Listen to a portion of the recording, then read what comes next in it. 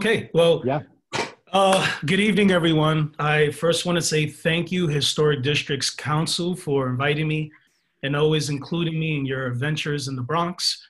I always appreciate and I applaud your work here in the borough. As you know, there are a lot of sections in the Bronx that have these historic districts, and we need some more highlighting. And I think you guys are doing a good job. Also, I want to congratulate you guys, 50th anniversary. I'm hoping you can endure many, many more years because there's going to be a lot more work as we do more research on these historic buildings in the Bronx. So I'm not going to take much time, but I just wanted to shed a little historic context of the section we call Longwood in the Bronx. A lot of people think that it's part of Hunts Point or it's part of Morrisania, but it's smack in the middle of these two neighborhoods. And the reason why I start this presentation with this map is because the place in the section we now call Longwood, historically for many years was called the debatable lands. And if you look down in the South Bronx to the southwest, you'll see it says Bronx 1641, but by the 1670s, and onward, that later became Morrisania. The Morris family owned pretty much most of the South Bronx. However, they just couldn't own anything beyond the Bound Brook, what they would call the Bungay Brook. They always thought, and you can switch to the next, I'll say next, and you'll go to the next slide. So this person here, this is Colonel Lewis Morris. He was the first manor. He was the first lord of the manor of Morrisania. And this was the guy who expanded the estate. And he was constantly fighting with the village of Westchester because of these debatable lands. He always thought that the Morrisania ancestral lands extended over to the Sacramento River. However, those in Westchester would kind of argue and say, no, this is part of Westchester. And they actually thought that the Bound Brook would be the better land designation. Well, that river that we are speaking of today is still running under Intervale Avenue. If you look at the name Intervale, it describes the land feature and how it looked when that part of the Bronx was settled. And the Sacramento actually ran through the Intervale, what it is today, and it emptied out an Indian pond. Now, there is a lot of confusion about this. You could go to the next slide. We're actually looking at 1868 Longwood, the section of Longwood, and kind of visualizing what I'm saying here. Look at all these creeks, right? So landowners always had this conflict whether one creek is marking the bounds of their land or another. So this was called the debatable lands. This went on for 100 more years. Even Gouverneur Morris went to war with the Leggett family. You can see Leggett's Creek there, later on to be called Bound Creek. And this was a hotly debated piece of land in the Bronx. So if you ever go up to Crotona Park, Indian Pond, that was the source of this Bound Brook that runs right in the middle of this photo and ends up as Leggett's Creek. So you notice that there are some estates here, and there are some names that you recognize today.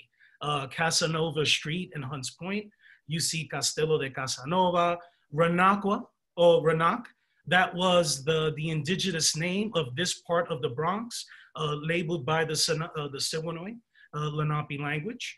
And so it just gives you an idea of this part of the Bronx and how it was used as playground for these huge families that wanted these summer estates or these holiday estates north of Manhattan.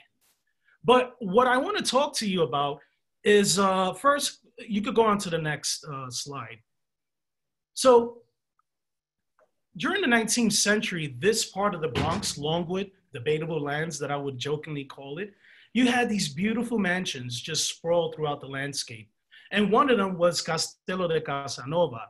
Now, I want to take a quick guess here. This is a Second Empire. Anybody architectural experts here? Is this a Second Empire sort of architecture here. Correct me, wrong? Quiz. Come on, Tom. Agreed. Okay, so yeah, so this is a Second Empire style of mansion. Now, it was originally owned by a person named Benjamin Whitlock. Benjamin Whitlock was in the mercantile business, and up until the Civil War, he was making a lot of money. He was a prosperous merchant. He had shops in downtown. And it was a time when New York was very tied into the textile industry in the South. And there was even talks of seceding during the Civil War. So Benjamin Whitlock in 1861 took it upon himself and invited a small regiment of Confederate soldiers to his house here in the Bronx and sort of try to end the Civil War there. Unfortunately, that did not happen. After the Civil War, Benjamin Whitlock went bankrupt. He lost all his fortunes. And a Cuban gentleman named Inocencio Casanova y Fagundo brought the house after the Civil War in 1866, 1867. And supposedly it was used as some type of headquarters for Cuban revolutionaries. His daughter was Amelia Casanova, and she was one of the very first, the first woman at the White House and to address Congress about Spanish dominance in the Caribbean. She was a president of La Liga de Hijas de Cuba, and she was a revolutionary, and she also had her operations here as well. This house no longer sits, it's no longer standing. It's now torn down, but we have a Casanova street as a reminder. Next. So I want to point out this mansion here. This is the old, us Bronx historians will call it the old S.B. White House, but it was actually built by Charles Dennison. Charles Dennison was also a prosperous merchant, Lower Manhattan. He had a lot of businesses, and he was also into politics. And I'll tell you what, he was a representative from Pennsylvania and a Democrat elected to the 38th, 39th, and 40th Congress. Well, S.B. White, Samuel White, was his son-in-law. And it was how S.B. White came into possession in this house, to this house in 1865. So it was a time when this part of the Bronx, you still had mansions. It was nothing like what we would see today. You still had your landscape, natural landscapes. And this is the only thing that sat in the area. You could go on to the next. And we're going to talk more about S.B. White House because it played an important role in the historic districts that still remain today in Longwood. So here's just the rear. We're looking at Leggett Avenue, right? But this was the rear of the S.B. White House. And just giving you an idea of the land formation here. This is near Southern Boulevard. Southern Boulevard was, it's one of the oldest major thoroughfares in the Bronx.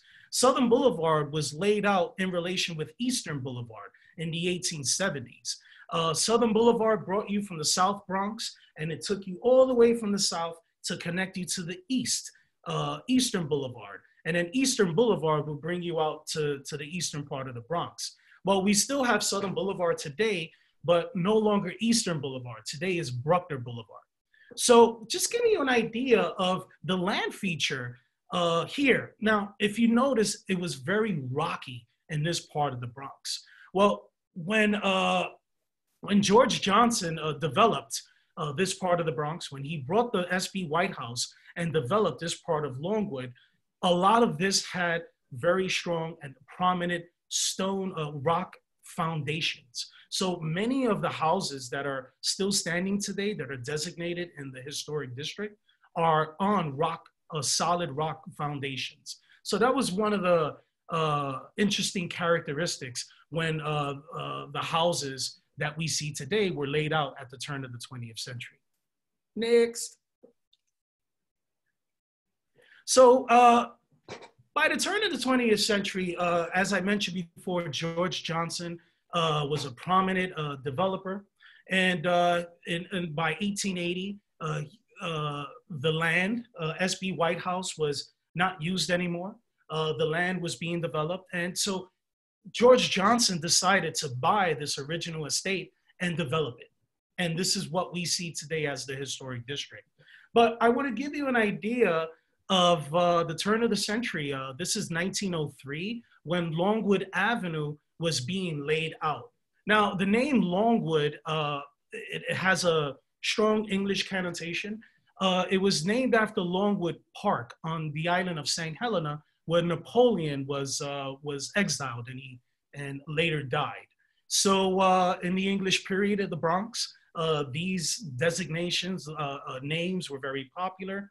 And this is how we got the name Longwood, which was attached by Charles Dennison, who was the original owner of this estate.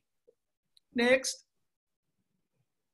Here's another snapshot looking south from Dawson Avenue, south on Longwood. If you look closely to your left, you're gonna see a corner of a building there. That is PS 39. So this photo was taken like around 1904, 1905. And PS 39, now I'm not sure if this is a CBJ Snyder school. I do remember being on a walking tour with Gene Arrington, who's an expert in these schools. And I vaguely remember her pointing this out. Tom, do you remember if this was a CBJ Snyder? I'm looking it up as you speak. Right? So I think it is. CBJ Snyder was an in-house architect for the Department of Education of New York. And you probably recognize some of his most famous works like Morris High School, that's still today, up today. And also PS 27, right across the street from Saybury's Park. I believe he was designing schools from 1891 to the 1920s. Today, this school, and you could go on to the next slide. It's still there. It's still on the corner. And today, it's always PS 39, but it's now Banana Kelly High School. And there's also some smaller educational institutions there today.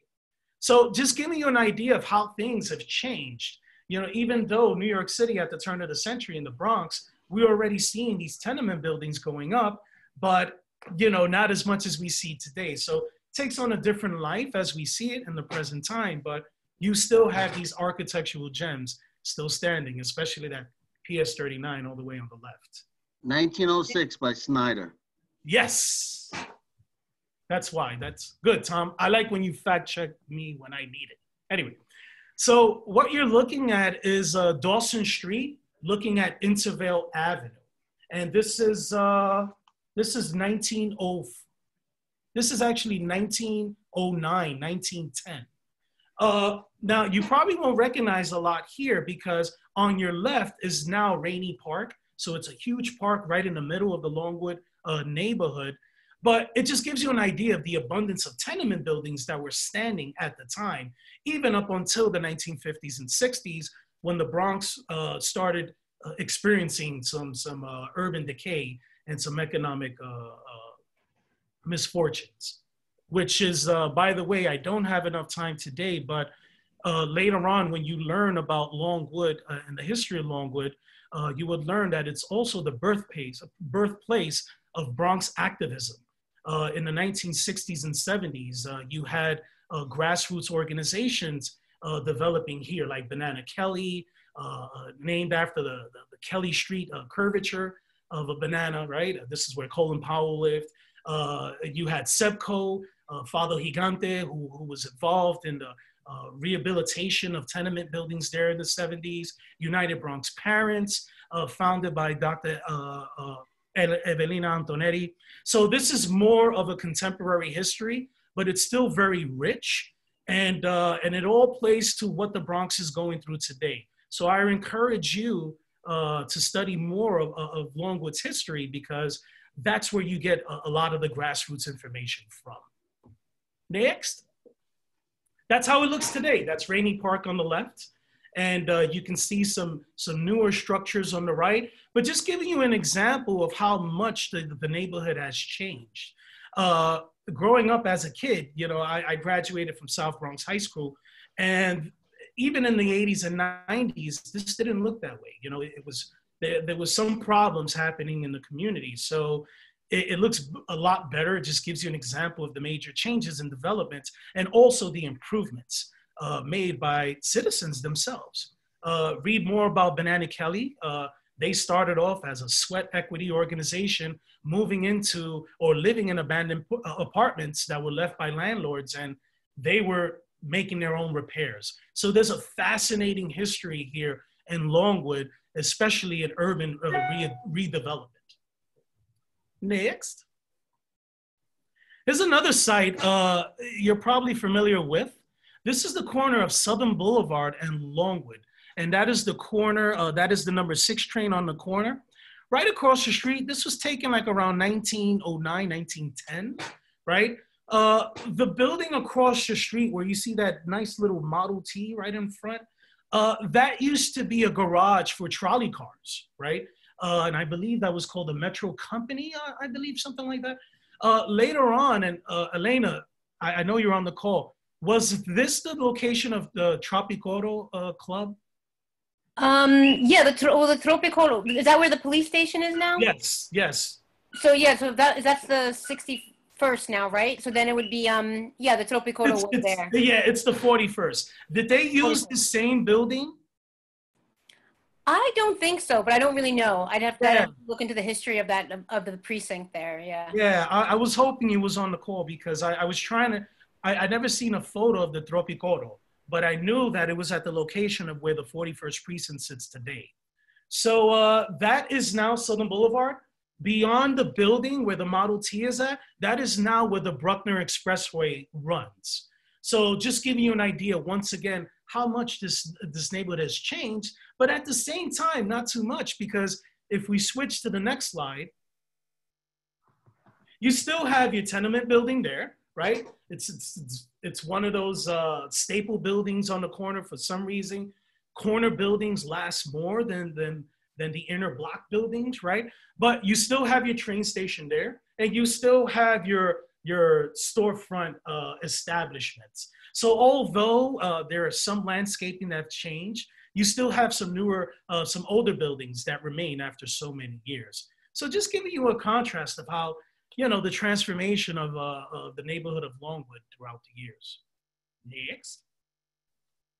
So going back to the SB White House, and there's a major reason why I want to talk about this. What you're looking at is not the complete original structure. The development behind us, this was developed by Lantern Group in association with what I got is Lantern Group. These are the developers of the housing development in back of this structure, the SB White House. Now, when developers came in, this is going on what, 6, 7 years ago, they had to tear down most of the SB White House. Now, people in the neighborhood that lived in the neighborhood for so many years had memories about this SB White House because it was the first location of the PAL Center, the Police Athletic League, which is now on Longwood.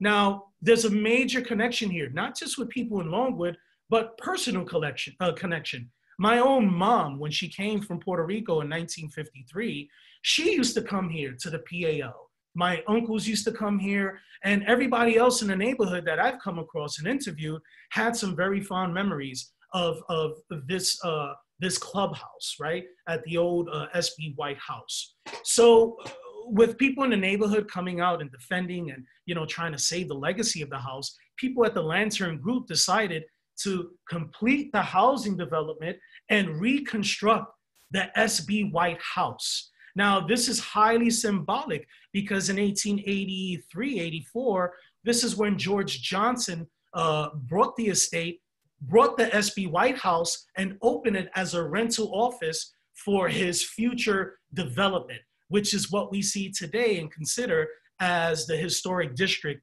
of Longwood, Beck Street, Dawson Avenue, Macy Place. All those buildings that are still standing, designated landmarks, that was all under the development of George Johnson. And the person that one of his favorite architects was W.C. Dickerson. W.C. Dickerson, as Sam Brooks knows, designed buildings in the Mott Haven district as well. So these were famous guys, famous architects and designers, and it was their time to build because this was the turn of the century, the transportation, the 6 train, the 2 train, elevated. This was all coming into the Bronx at the turn of the century. In the 1880s, everyone knew this, especially the land speculators. So this is why George Johnson brought the house, opened it as a real estate location, real estate office, and started the development there with Dickerson as his favorite designer.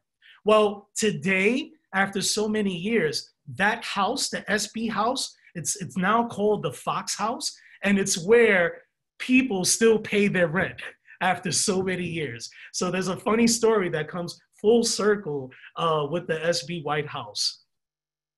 Next.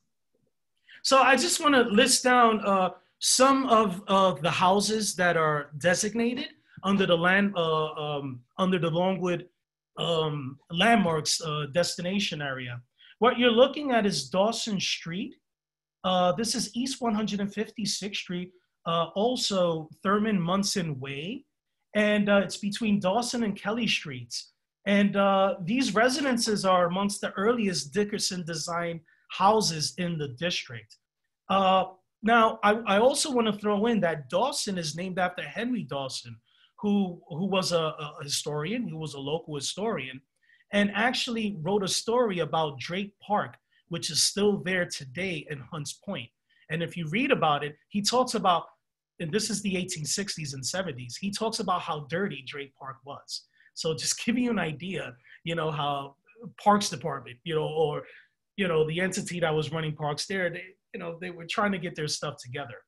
But this is just an example. And what you see here is a neo-Renaissance and a mixture of Romanesque revival. This is going to be throughout the landmarks district. One of the main features you would notice are the cones on top and the protruding bays, the rounded protruding bays that you will see on these houses. These houses are well maintained. I walk by these houses all the time. And even as a kid, you know, even as I saw that there were some neighborhoods around it that were kind of sketchy, people living on these blocks, they take care of these houses very, very well. And this is why we get to enjoy them today after so many years. Next.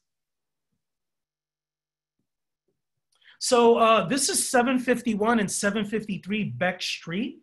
They look identical.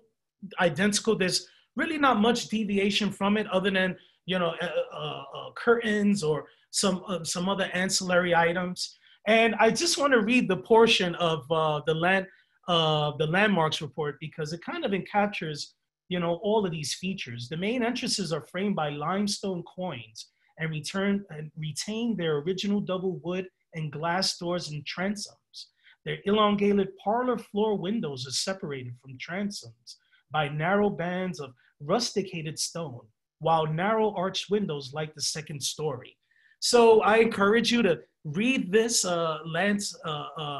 landmarks report because it offers a lot of information.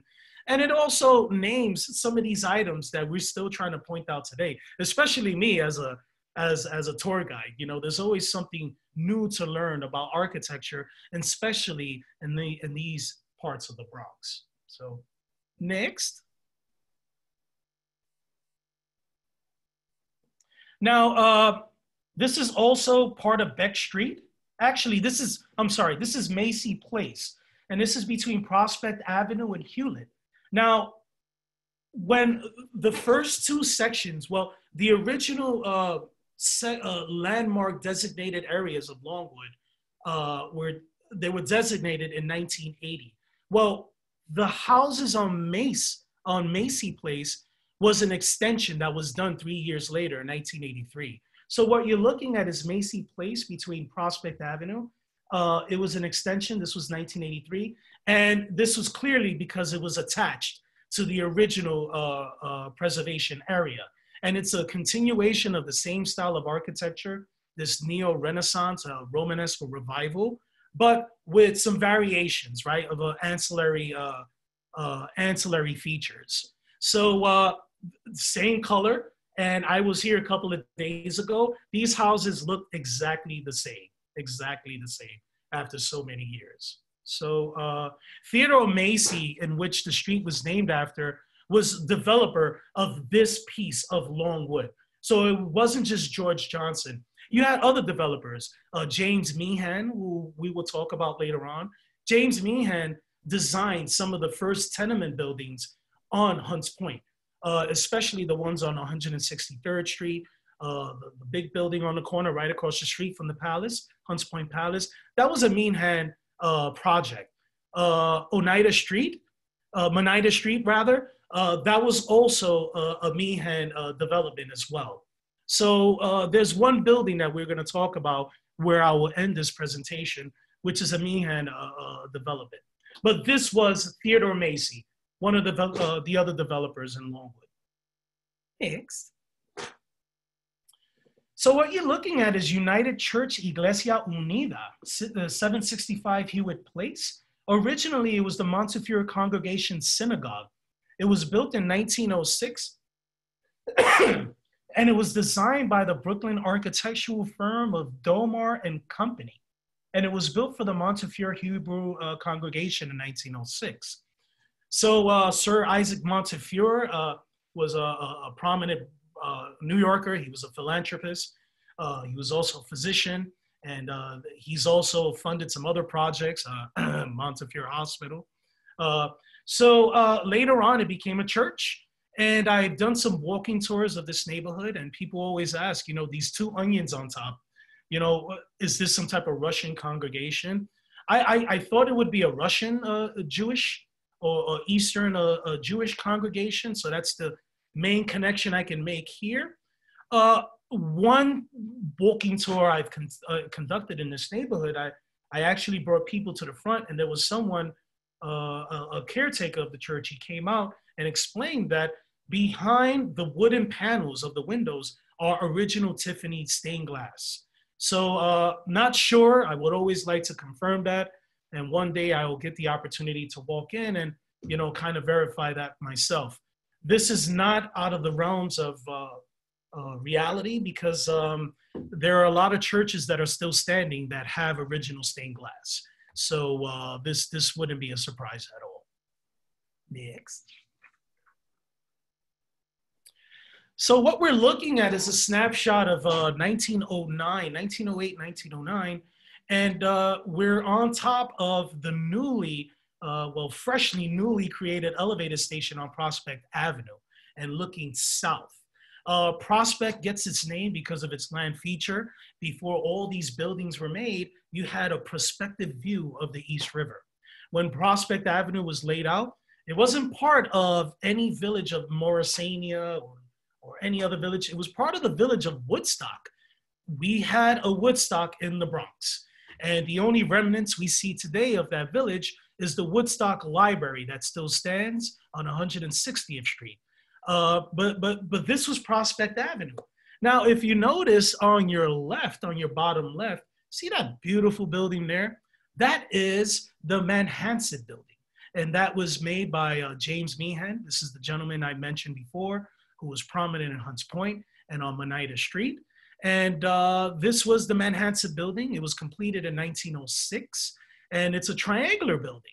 And the reason why I end the presentation here, well, we're nearing the end, because this segues to our next speaker, because if you look down to the left, you're gonna see some fire escapes. If you could just pull the cursor down and then over a bit, that is where today Casa Amadeo is, since 1969. But before that, it was Casa Antigua de Hernandez.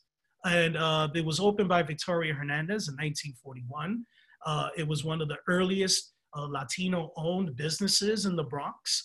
It was a music store. And at the time, music stores, they were prominent.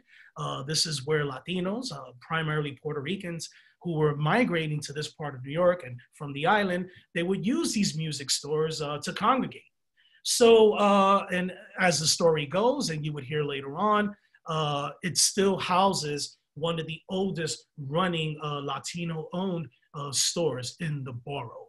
Another personal connection here, my family, when they came from Puerto Rico in the 50s, mid-50s, they lived at the St. Regis building, which is still standing on East 163rd Street and Prospect Avenue. They lived on the second floor. My grandfather owned a small little Spanish-American restaurant, which we would now call a cuchifrito. And it's now where Rite Aid sits today on the corner of Longwood Avenue and Westchester Avenue. So my mom, when we would walk by Casa Amadeo as a kid, she would tell me, hey, I used to buy my records there. And a lot of people would go to pick up some talent. Record companies would come by and see who would come and kind of congregate there. So Casa Amadeo, it continues to be a staple in the Bronx community today. And in fact, the Latino community in New York City. Angel. Next slide. And last, we're good. Yeah, Samuel, okay, last one. Yeah, because Samuel is telling me that Mike is closing. So. Yeah.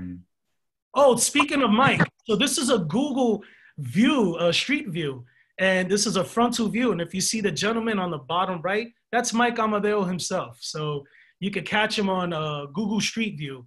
And this is the Meehan building. The Manhattan building as seen from Westchester Avenue. And finally, last slide. That is Casa Amadeo as we see today. And that is the owner still on Street View on Google. You could catch him there making his cameo. And as you can see on the awning, just above, below his, Antigua Casa Hernandez. That is the correct sequence there. The reason why it's so landmarked with the building, because he has original items there. He has original features that date back to the time when the store opened. So without further ado, I want to turn over this presentation to Mike Amadeo. It is an honor. Thank you so much for letting me open, and enjoy the rest of the presentation. Thanks so much, Angel. You guys gonna have to give me about 1 more minute. He'll be with us in 1 minute, okay? Just give us 1 more. Yeah. If there's anything you missed, you still have to say. Oh man, I missed the American Revolution. I missed the Civil War. I missed, Yeah, we have 1 minute. Really 1 minute. Yeah, grassroots. Longwood, Prospect. That part of the South Bronx. It was going through some major problems in the 60s and 70s. In fact, almost 90% of the tenement buildings in that part of the Bronx were burnt down and abandoned. It was a very, very drastic time in the Bronx. But you had these grassroots organizations arising from the dust and from the fires, and they started taking matters into their own hands. So it's a rich part of Longwood history, of Hunts Point history, and it pretty much brings context to the issues that we're dealing with today: gentrification, population shift, demographic shift. So it's a very fascinating story, and it's something that it relates to all of us who were born and raised in the Bronx. So keep talking. Is he available, son? Is Mike available now? Just give me 1 more minute. Just keep on asking Angel questions. Hey, that's live television. That's what happens, Any questions? Yeah, if anyone has any question, please type it on the chat. If you have questions for Mike, please feel free to type them on the chat. Mike is going to be with us shortly.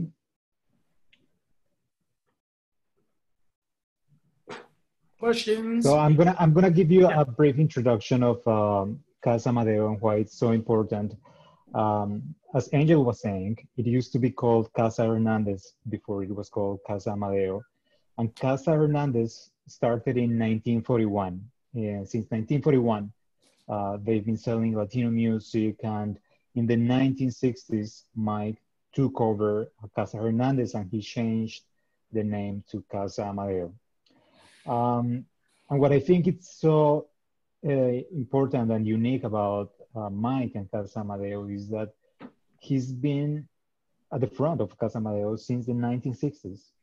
He's been through the worst decades of the Bronx, and he's been committed to his community, to his business. He's been providing Latino music and instruments since the 1960s. So in 2001, Casa Amadeo was listed in the National Register for the greatest contributions that Mike has done to the Bronx. And Mike has been featured in the New Yorker, the New York Times, and they always talk about how he was able to go through the worst decades of the Bronx, and he's still there, you know, getting up early, opening the gates of his business and serving his clients. So I got the chance to interview Mike like 2 years ago, and I was impressed by how much energy he has. Even though he's 80 something years old, he's still very, very energetic, and that was very surprising and admirable about him. So I'm really glad that he's able to talk to us because you know, he's 80 something years old, so it's been a challenge to coordinate all the technical issues. But yeah, he's with us now.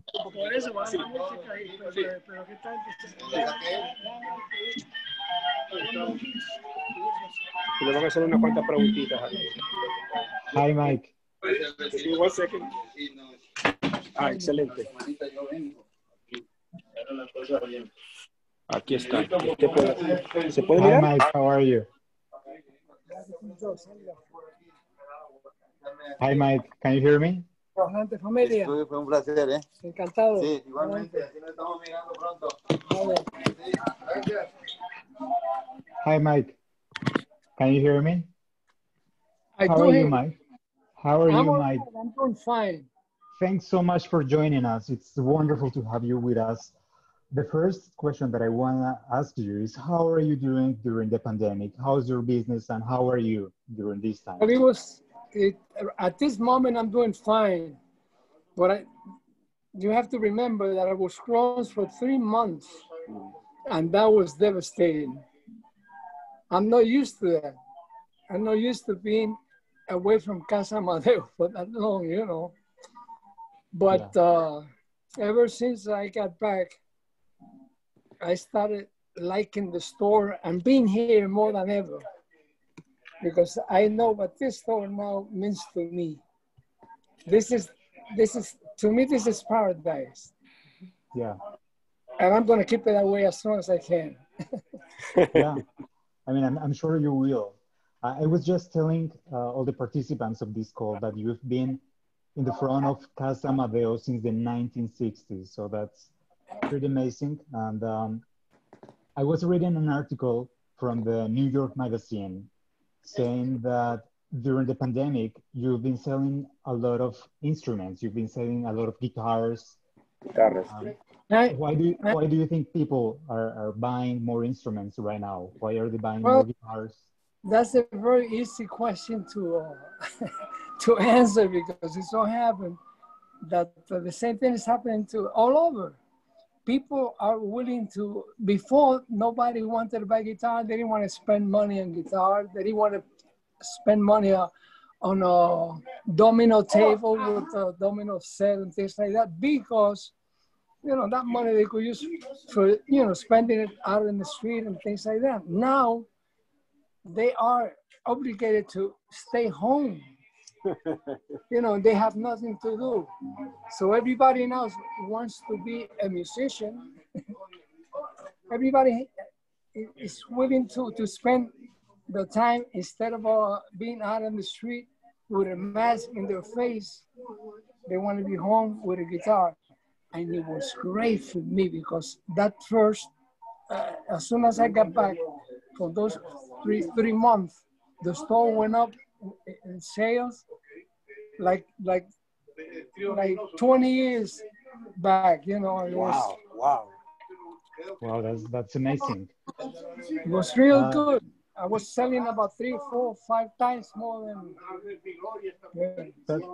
That's wonderful. That's great to hear, Mike. Also, if you guys have questions, please feel free to type them on the chat. Excuse me just a second, please. Yeah, go ahead. Guys. Yeah, guys, if you have questions, please feel free to ask them on the chat. I didn't hear the last one. I was telling people here to keep quiet so that I could hear you. No, don't worry. I was asking people to ask questions, but So, something else that I want to ask you, Mike, is why do you think Casa Amadeo is so important to the history of the Bronx? Your story has been featured in so many media outlets, the New Yorker, the New York Times. What makes Casa Amadeo so important to the Bronx, to the history of the Bronx? Okay. There are two things. The first one is, it was established in 1941 by Victoria Hernandez, Rafael Hernandez's sister. This was 1941 when she left Almacenes Hernandez on 130, between 113 and 114th Street and Madison Avenue. She was there since 1929. She left around 1940. She came to the Bronx, and in the same building where she had the apartment in the bottom, you know, right here where I am right now, there was an empty space. So she decided to start Casa Hernandez in the Bronx instead of Almacenes Hernandez, because she has sold that to somebody that so happened I got to meet in in the early 50s, when I was beginning, you know, to write songs for the local singers like Carlos Pizarro, Julita Ross, Carmen Delia Di Pini. All these people used to come to me for songs, and I was only 16, 17 years old. Wow. And that's, so Victoria, anyway, going back to Victoria, when she left Almacenes Hernandez at 113th Street in Madison, she came to the Bronx and started Casa Hernandez. So every time that Rafael Hernandez would desire to come to New York, he would stay right up above the store here in her apartment.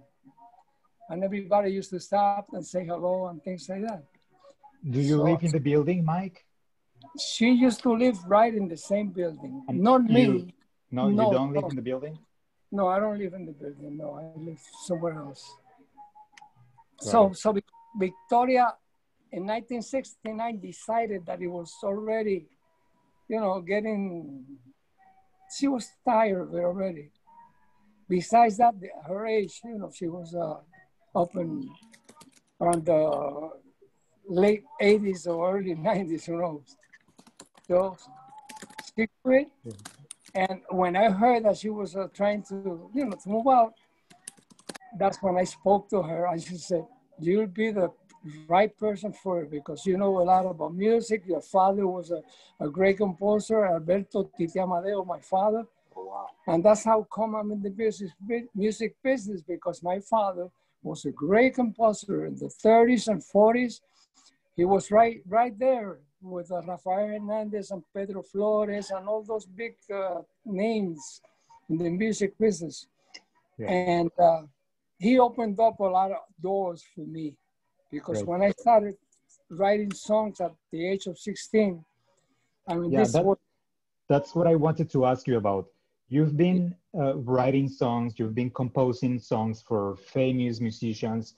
How has that experience been for you? How's the experience of writing songs for musicians? Well, let me tell you. Tell us about that. Oh, it's great.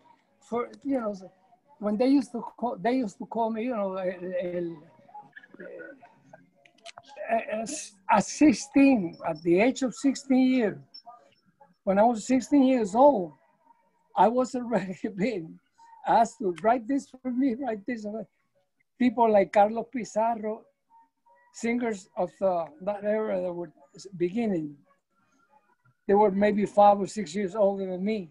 I was 16, they must have been 21, 26, 30 years old. And they would come to me asking me for, you know, Amadeo, Mike, tiene una canción para mí. Do you want, you know, so please write me a song. And that helped me a lot. Those were the locals. Most of that music stayed in El Barrio because the companies for which they were recording were stationed there, and they didn't have the connections. You know, like now you get connection with Colombia, Central America, South America, all over. Yeah. And are you now, still composing? Are you still writing I'm songs? still writing. The thing is, we are short of singers. You know, people that are now, you know, before it was the rapping and something that I wasn't accustomed to and that I was not able to get involved with. Yeah. I mean, I could write a beautiful bolero, but don't ask me to rap for you or anything like that. I wouldn't do it. I wouldn't be able to do it. But if you ask for a beautiful bolero, if you got a girlfriend and you want me to write something beautiful for her, talk to me, and I'll help you. So Diego, do we have one last final question for Mike? As you guys know, obviously we're in the store and he is still running the business. Any closing question that anyone wants to add? I just have one last question. If Mike could tell us about the main challenges that your business is facing right now, that would be wonderful. What are the main challenges that Casa Amadeo is facing right now? Well, the only thing is the virus. You know, this has killed every business. Every regular business in the area is closed. People and then another thing, musicians cannot go into a bar or like before. You will go to a regular bar, no dancing place or anything like that, just to listen to the music, and they will have a trio there playing for you. And I was always going to these places, and let me tell you, I used to walk into one of these places right away. The trio that was playing there would start singing my songs. So I was very popular in every bar and grill in the Bronx and almost in the state. I could say in the state of New York. Everywhere that I go, everybody would start singing my songs. There are close to 1,000 recordings of my music. Wow! I didn't write 1,000 songs. Maybe I have about 250, but there are songs of mine that have been recorded 10, 15 times. You got a song that Hector Lavoe did, De Ti Depende Dios, a big hit for Hector Lavoe. That song had been recorded by Cheo Feliciano and about 10 other singers before Hector Lavoe made it a hit. I recorded Idilio in 1954. And you know what? Willie Colon came to me and asked me for a song so that he could record his band. You know what I gave him? Idilio, the song that I had recorded in 1954. I did nothing with it, but I gave it to Willie. He recorded it, and it became one of his biggest hits. Idilio, solo me alienta el deseo divino de hacerte mía. No me destruya la incertidumbre que estoy pasando. Oh, shit. Wow. Remember that? Of course. Okay, I was the one that put that in the market. It was written by my father, Alberto Titi Amadeo.